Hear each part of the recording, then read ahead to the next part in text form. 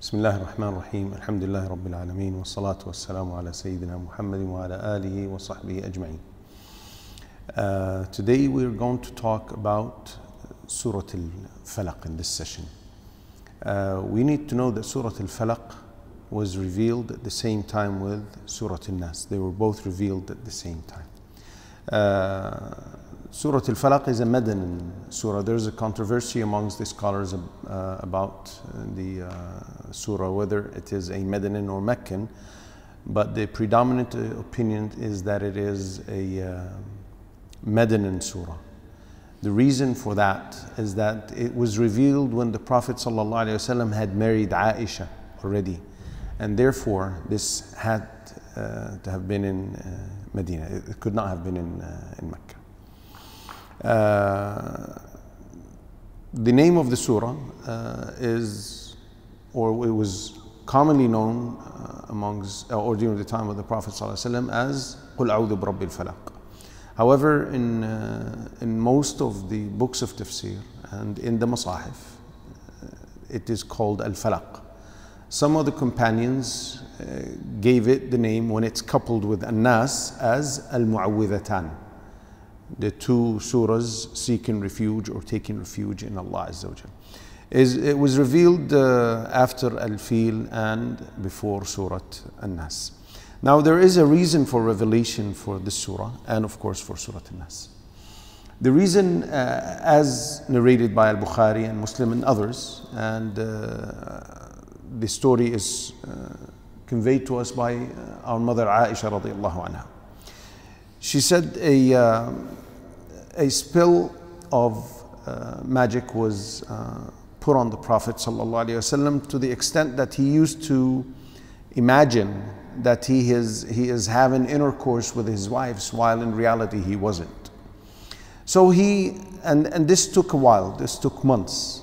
Then he started supplicating Allah Azza wa Jal. Some of the scholars said after the duration of about 6 months is when he started sallallahu alaihi wasallam supplicating Allah Azza wa Jal.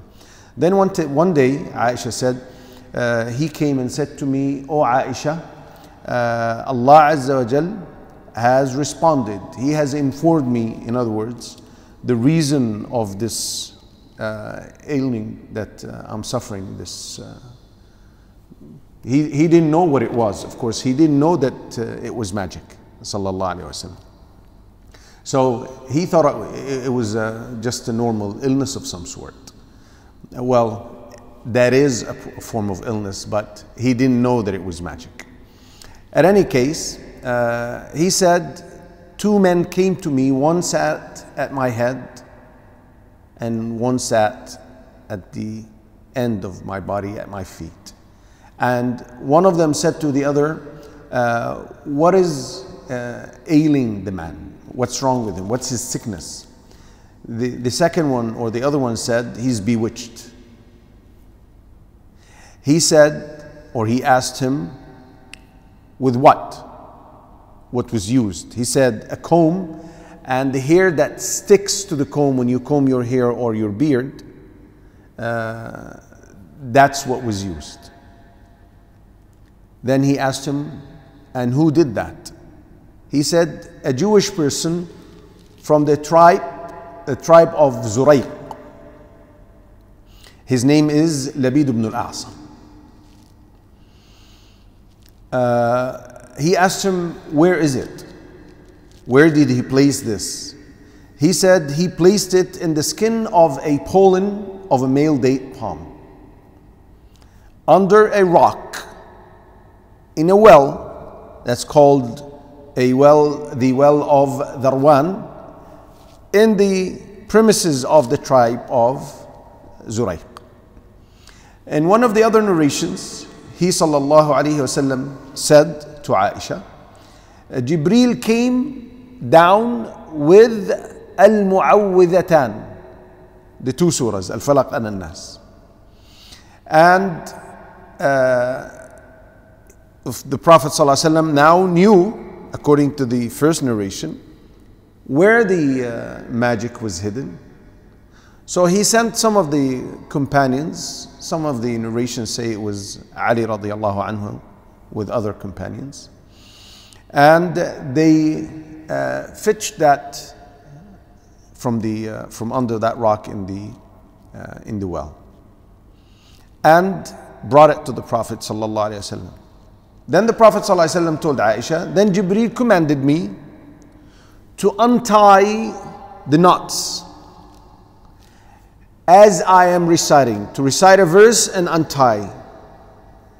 So I started and continued until I finished. And then Aisha radiallahu anha described how he told her. He stood up very energetic, as if he hadn't suffered anything prior to that moment. Then he went back to Aisha sallallahu alaihi wasallam and described, or he informed Aisha and described to her the scene. He said, the water of that well was like the infusion of henna leaves. You know, henna leaves is reddish when it's soaked in water, right? And he said, and the tops of the date palm trees near it are like the heads of the devils. Then the companions asked the Prophet ﷺ, should we not go and kill that evil man? Labid ibn al-Asam, the Jewish man who did that. He said, Allah Azza wa Jal, he said, no, Allah had cured me. And I fear that this might provoke evil amongst the people. Then he commanded the companions to fill the well with earth. The scholars said, when commenting on this statement of the Prophet ﷺ, he disliked that evil would spread amongst people, or that people would, out of curiosity, start looking to learn how this magic is made or done to others. And he wanted to prevent, as a precautionary measure, he wanted to prevent that from happening. So if he would have killed that man, then his news would have spread and people would have started being curious. Now another reason is that he did not want, as the case when he did not kill the hypocrites, though he was informed of them by name. And when he was asked why at that time, he said, I don't want people to say that Muhammad is killing his companions, because people don't know a hypocrite. A hypocrite is someone who acts like a believer but conceals disbelief and denial in the message. So if he would have killed the hypocrites at that time, people would have said, oh, Muhammad is killing his own people, his own companions, his own believers. So they said, this is another reason he sallallahu alaihi wasallam might have refrained from killing Labid for. And therefore people would not be enthused to embrace Islam. There are important comments from the scholars regarding this narration, or the reason for revelation. Ibn Hajar said, this narration proves that magic could have been done to the Prophet, or was done to the Prophet ﷺ, despite his lofty rank. Because Al-Maziri said some of the innovators claimed that this is a false narration, though it is in Al-Bukhari and Muslim and other books. Why? Because they said, if we believe this happened, and that the Prophet ﷺ used to think or imagine that he had intercourse with his wives, while in reality he did not, then people would say, well, he could be saying that he saw Jibreel and he revealed such and such and such to him, but in reality he didn't, he never did, and we don't know the source of this, referring to the Quran. And therefore they rejected this narration. Ibn al-Qassar said, what afflicted the Prophet ﷺ, this magic, is nothing but a form of a sickness. Yani it's a worldly matter. It is not pertaining to him conveying the message ﷺ. It is a worldly matter. It's simply a form of illness, because he said in the narration, Allah had cured me from the illness. Amma ana faqad shafani Allah. Allah had cured me from the illness. Another thing that the scholars refuted the claim of these innovators who rejected and denied this authentic narration is that the Prophet ﷺ, pertaining to conveying the message, is infallible and he's supported by miracles.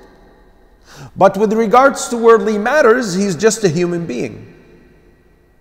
As in the case when he was asked his opinion regarding the trees and all that, and he gave his opinion, and then the trees were ruined, and then the companions came. They thought it was something out of revelation, so they adhered to his opinion, his suggestion. They said, and he said, I'm only a human being, and this is a worldly matter. I could be right and I could be wrong. So pertaining to worldly matters, he's a human being, sallallahu alayhi wasallam. He can be right and he can be wrong. But pertaining to the message, to conveying the message of Islam, conveying what is revealed upon him from Allah, he is definitely infallible, sallallahu alayhi wasallam. The surah starts, قُلْ أَعُوذُ بِرَبِّ الْفَلَقِ. Say, I seek refuge in the Lord of daybreak. Al-Falaq is translated in or explained in most books as the daybreak. Some of the scholars said it could also be referring to all creation of Allah Azza wa Jal. This surah and Surah An-Nas instructs the Prophet sallallahu alaihi wasallam, because Qul is actually addressing who? As we always said before, Qul is addressing Muhammad sallallahu alaihi wasallam, and then his ummah after that, to adhere to what instructions are given in that verse. But for him, in principle, to say what comes after Qul. So Allah is instructing him sallallahu alaihi wasallam to seek refuge in Allah Azza wa Jal from all evil that comes from outside. From outside the boundary of ourselves, right? That we cannot repel, either because it's hidden and concealed, or we have no power or capability to repel it. Min sharri ma khalaq, from the evil of that which he created. All evil. Known, unknown, hidden, displayed, apparent, whatever. All types of evil.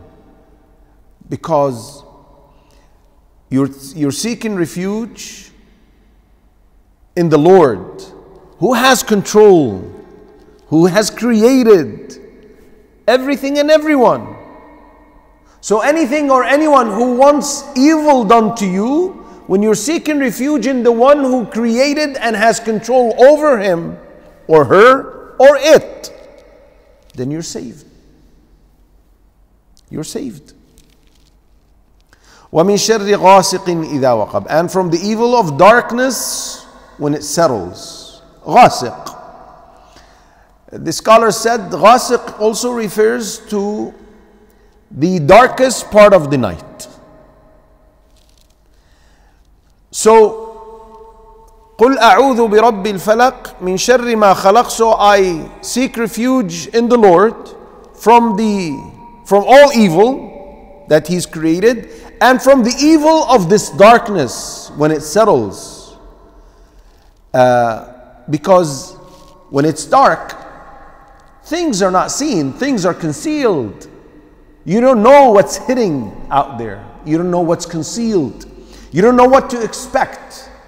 That darkness, when it spreads and it becomes pitch black, it's usually a source of fear to people.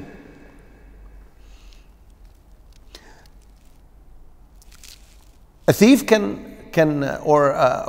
some robbery can happen. Someone can walk up to you at night and shoot you or kill you, or rape a woman, or anything can be done. If you're walking on a journey or driving on a journey, any animal can, if you have a snake or a scorpion that's sitting at night, we've experienced things like that. I was with a group of brothers once, and we were sitting at night after Salat al-Isha. We were just talking, and it was an open area, and suddenly one of the group started screaming, and it was a scorpion. Why? It was dark. So darkness is a source of fear, because it is the source of the unexpected, the hidden, the concealed. So you seek refuge in Allah Azza wa Jal from that evil. Also, when it's dark, when you're behind doors at night, anyone who weakens, his heart weakens, Shaitan can come and attack and adorn and decorate evil for him. Whispers that sadden and grieve and terrify the human being can happen at night. When it's daybreak, when it's light everywhere, it's different. You know, your spirit is different than when it is at night. وَمِن شَرِّ النَّفَّاثَاتِ فِي الْعُقَدِ, and from the evil of women who blow on knots. Why did Allah Azza wa Jal mention naffathat? Here is a feminine form of the word, referring to women. Why did Allah Azza wa Jal mention women in magic in particular? Because at the time it was commonly known that women were the ones who were practicing magic. So Allah Azza wa Jal is listing things to seek refuge in Him from. This is the third thing, the evil of those who blow on knots, from those who from magicians, in other words, and anyone who is out there to spread corruption on earth and harm people. وَمِن شَرِّ حَاسِدٍ إِذَا حَسَدٍ. Now this is the fourth thing to seek refuge in Allah Azza wa Jal from, and from the evil of an envier when he envies. Now he or she, envy is a hitting feeling or emotion against others. It's when you wish that a bounty which is possessed by someone else is removed from him or her. That's what hasad is. There is something else called ghibta. Ghibta is to wish to have the bounties and the good others have without wishing for that to be removed from them, because otherwise it becomes envy, it becomes hasad. Now regardless, this feeling, this ill feeling a person harbors towards others, regardless of whether or not he or she acts upon it, just the mere feeling in the heart is hasad. Acting upon it is much worse than just harboring that feeling in your heart. And envy is a reality, it's a fact. It's something that everybody knows that exists, and many people suffer from it. And Allah Azza wa Jal is instructing Muhammad sallallahu alaihi wasallam and us afterwards to seek refuge in Allah Azza wa Jal from the evil of those who envy, those who are ill-hearted. And hasad is something that is impermissible in Islam. The Prophet ﷺ said, as reported by Imam Ahmad in his Musnad and classified as authentic by Al-Albani, he said, لا تحاسدوا ولا تباغضوا. Don't envy one another and don't hate each other. And this is a clear instruction from the Prophet ﷺ prohibiting envy and hatred amongst Muslims, because it negates faith. The Prophet ﷺ said, as reported by Al-Nasa'i in his Sunan and classified as sound, Hasan by Al-Albani, he said, one heart of a believer or the heart of the believer cannot have coexisting in it at the same time belief and envy. They cannot coexist in a heart of a believer, his belief and him envying others. The Prophet ﷺ said to Uqba ibn Amir, as reported by An-Nasa'i and classified as authentic by Al-Albani, he said, O Uqba ibn Amir, you will not recite a surah that is more beloved to Allah Azza wa Jal and greater as a means of refuge to repel evil than قُلْ أَعُوذُ بِرَبِّ الْفَلَقِ. You will not recite anything from the Quran that is more beloved to Allah and greater in effect, in its impact in repelling evil from you than قُلْ أَعُوذُ بِرَبِّ الْفَلَقِ. So if you can recite it every single salah, then do so. With this we will conclude Surah Al-Falaq, and inshallah in the following session we will do Surah Al-Nas, with which we will conclude Juz'u Amma. Subhanakallahumma bihamdik, ashhadu an la ilaha illa ant, astaghfiruka wa atubu ilayk.